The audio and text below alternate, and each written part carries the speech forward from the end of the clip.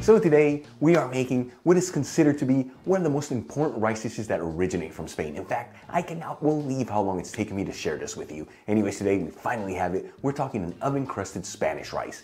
This dish hails from the beautiful city of Elche, located in the province of Alicante, where it's known as Arroz con Costra. And let me tell you, this rice has so many beautiful textures and flavors, and with one taste, it's gonna instantly transport you to beautiful España, folks. The best part here is that it's so easy to make, and it's all done in about 45 minutes. Let's begin by getting our ingredients ready. I'm gonna grab 1 cup, which is about 200 grams of cooked jar garbanzo beans. This is the same thing as the canned ones, adding them into a sieve and rinsing them under some cold running water.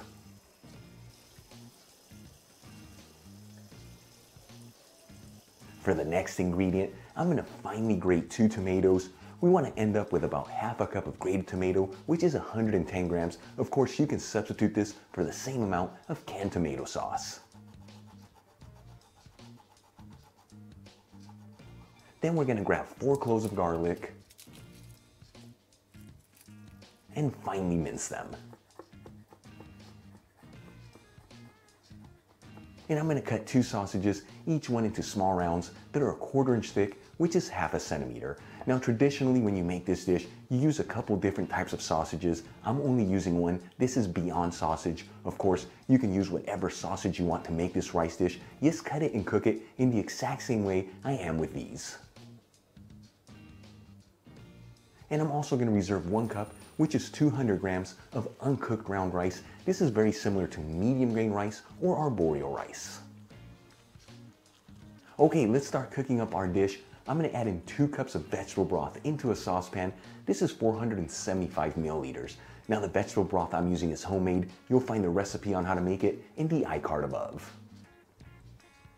We'll add in a 1/4 teaspoon of saffron threads. This equals 0.17 grams. And we'll heat it with a medium-high heat.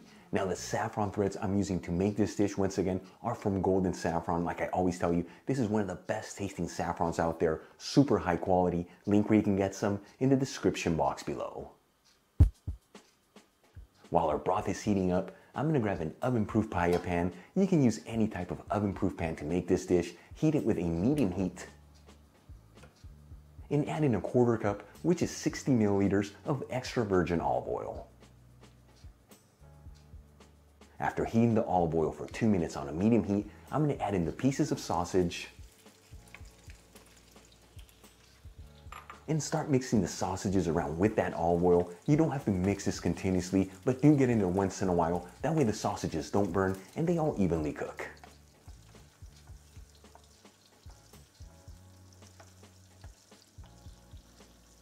About 4 minutes after adding the sausages into the pan and they're developing a light golden fried color, you don't want to brown them too much. I'm going to make a well in the pan and add in the minced garlic. And start mixing that garlic around with the olive oil. We're only going to go for about 30 seconds here. You don't want to overcook it. You just want it to be nice and aromatic. About 30 seconds after adding the garlic into the pan, I'm going to add in the grated tomato. Mix everything together. And we're going to simmer this for about 2 minutes or until that grated tomato has slightly thickened up.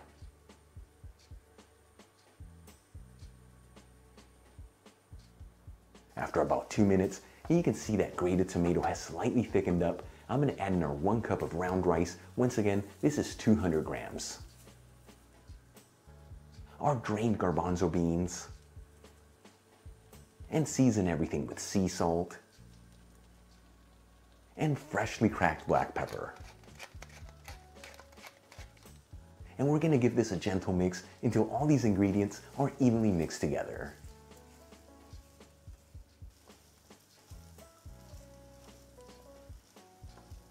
Once everything is well mixed, I'm going to grab our saffron-infused vegetable broth that we have heating and pour it into the pan.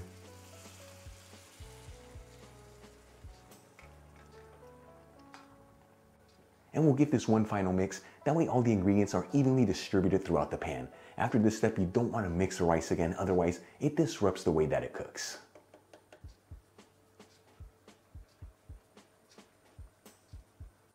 While our rice is cooking, I'm gonna crack in 4 cage-free organic eggs into a large bowl. Season the eggs with a little sea salt, some freshly cracked black pepper, and about 2 tablespoons of freshly chopped parsley.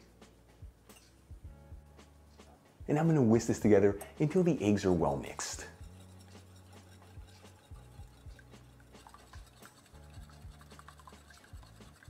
Okay, let's move back to the rice. It's been about 10 minutes since I added the hot broth into the pan, and as you can see, a lot of that broth has incorporated into the rice, but there's still a little bit left. You don't want to bring that broth fully down, otherwise when you add this into the oven, your rice is gonna burn. I'm gonna turn off the heat, pour in the seasoned whisked eggs into the pan,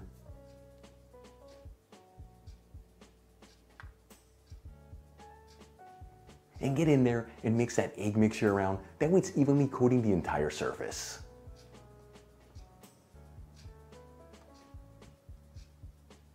And we're gonna add this into a preheated oven. I've had mine preheating for about 20 minutes. Bake and broil option, that's the bottom and top heat. 210 degrees Celsius, which is 410 degrees Fahrenheit. Now if your oven can't do both functions at the same time, no big deal. Just bake your rice in there for an extra 4 to 5 minutes.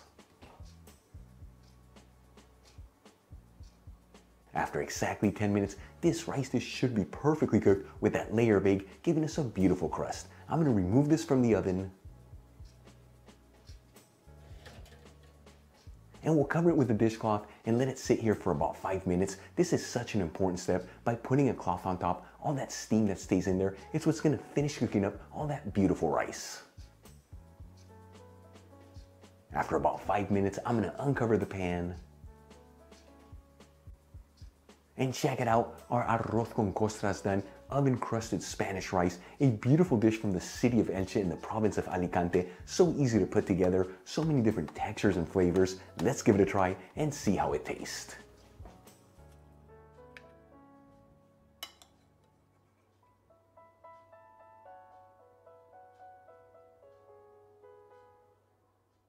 Seriously, look how beautiful this turned out. Here we go.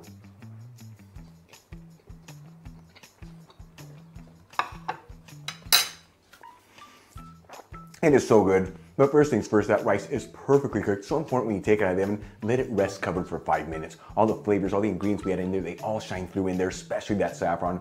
And that crusted egg on top just takes it to the next level. We saw this, an incredible dish from the beautiful city of Elche, Arroz con Costra. Make it at home, serve it next to a bottle of Spanish wine for the ultimate experience. Really quick before I go, a shout out to a couple of my patrons, Martin Giddings and Aravinda Garimea. Again guys, thank you so much for being patrons of Spain on a Fork. You know how much I appreciate you. For the rest of you, if you're not with me on Patreon, consider becoming one. Helps with ingredients and equipment to continue making videos like this and sharing these Spanish recipes with you. You'll find my Patreon link in the description box below and iCard above. If you enjoyed today's video, hit that like button, leave me a comment below, and if you're not subscribed, you know what to do. Smash that subscribe button. Till the next time, hasta luego.